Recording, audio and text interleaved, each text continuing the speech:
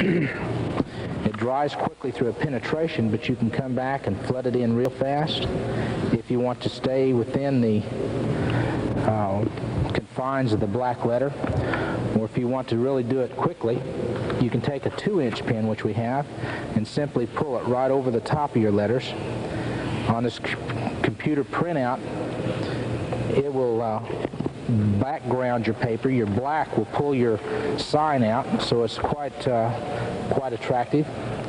We have 22 different colors that you can use in your library center, your workroom. And some of the benefits that you have with this outfit is that you have a conventional magic marker size, a 1/4-inch size. You have a Magnum marker size. You have 4 different marking edges on this, which is 2-inch, and then a 2-inch with a slot cut in it, a notch, which I'll show you how those work in a while, a 1-inch, and then a 1-inch with a slot. So you have quite a different variation of marking edges that you can get with each color. A quart of the ink, it comes in quart glass bottles. A quart of the ink is equivalent to about $115 worth of magic markers. This set can be serviced. It's a refillable type pen. The felts go down inside, so that when your teachers are using them, they get rounded off. They can simply be pulled apart, the felt slid up, put back together, cut and trimmed.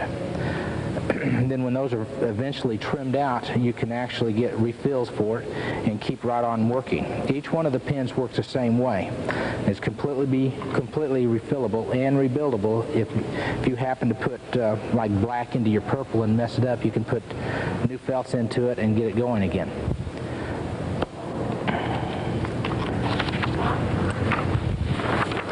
A lot of the teachers, when they're working, will take an overhead projector and do their demonstrations for their bulletin boards and so forth, and it literally takes 20 or 30 minutes with this little pen to fill that in.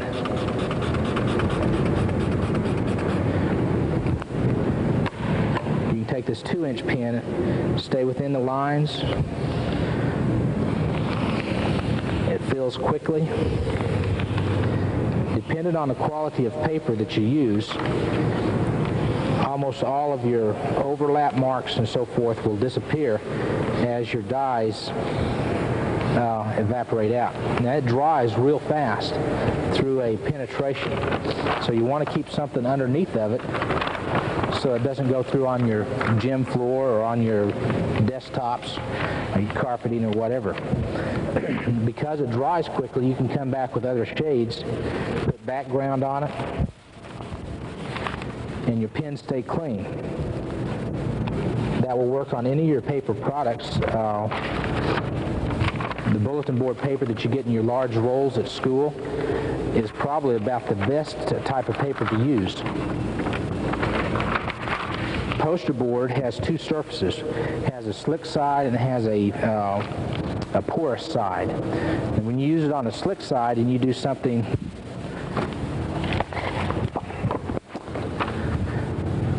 with that side, I'll show you what happens. Now it gets a nice enamel type paint finish to it, but it doesn't dry. We have an oil in there that keeps your pens from getting hard. If I put a black in there, it comes over the top of it and it smears your marks. So you get a little bit of smear on your pens, but if that happens, you just take another piece of paper and wipe it, and that black dye will flow out so you can clean your pens yourself. The best way to do it would be, if you want to use a slick side, is do your light colors first and then come back with your black. Because it doesn't matter whether the red gets into the black or the yellow gets into the black, because the black is going to overpower it. On the porous side, that doesn't happen.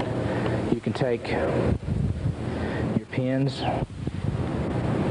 and mark with it, come right back over the top, and it's dry that fast.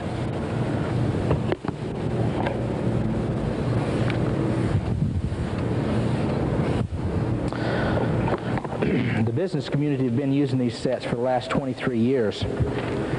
It's proven economical with them. We did a survey with Winn-Dixie's one time when they were getting ready to purchase these, and they took account of the amount of conventional magic markers that they used during a month's time. And it was a large store, 3 large stores actually, and it took approximately $1,100 worth of magic marker per month in those stores, where it'd take about less than a quart of the ink for the same amount of time with these markers. So it's quite economical.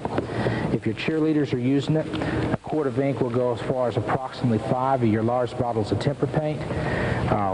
You don't have to mix it. You just simply pour it into your cup and paint away. With the ReadyMark sign system, different type of clubs can use it, all the way from your student council down to your Head Start programs, all the way through your educational system. The universities, many of the sororities use it, the student unions use it. In the high school setting, you have all your different 4-H clubs, your different clubs within the school that use banners all the time, use your poster boards for elections and so forth. And it's quite effective for doing that.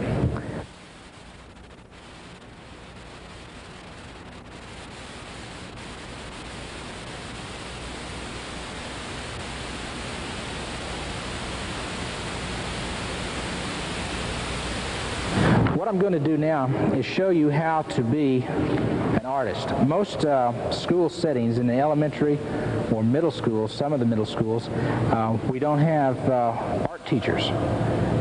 Or if you do, you share it with another school. And most times the art teacher gets overwhelmed when she is in that setting because of the requests from the different teachers and so forth. This set has been made so that just about anybody can use it. And what I'm going to do today is show some techniques, quote, secrets about how to use this pen in getting effective bulletin board displays, signs, banners, posters, so forth. And the basic premise with this thing is not to turn or twist your wrist, but you can get approximately, out of each color, approximately 30 different strokes, depending on how you hold your pen. The first stroke is just basically a parallel to the side of your paper type stroke. It gives a nice broad stroke. You do not turn or twist your pen. You hold it in one position. It thins and thickens by itself. So you can take other colors if you want to and shade it, either on the left side and bottom, right side and top, or all around it. But you can do effective posters really quick by remembering you do not turn or twist your pen. You hold it in one position and slide it around just like you would with a ballpoint pen. Hold it in the palm of your hand with your finger on top to ensure nice even pressure, and then just slide it around.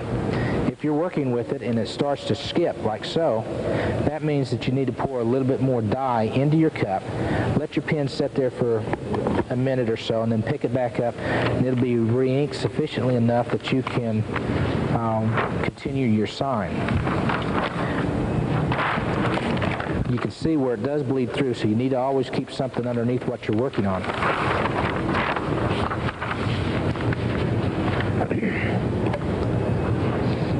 I'm going to show you some different strokes that you can do with this. We'll start with the letter B. Like I said, that's a parallel to the side. You can do a calligraphy type stroke by holding the pen at a 45-degree angle to the side, and it changes the shape of your letter. You can also take and hold a pen parallel to the bottom of your paper or your poster board or your banner, and this gives you a tall, thin letter. This would be good for, like, if you had a long word to put in a short space. This squeezes the letter together, compacts it, so that you can do a long word real quick. Or if you did it this way, it would stretch out quite a bit more.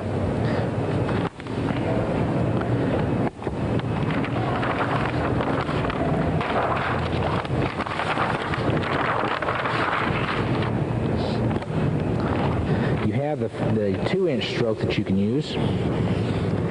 You have the side that is notched And there's many things you can do with that, but this is just one example. You have your 1-inch stroke, and then you have the 1-inch stroke that has a notch cut in it. Then you can drop down to your Magnum marker sizes.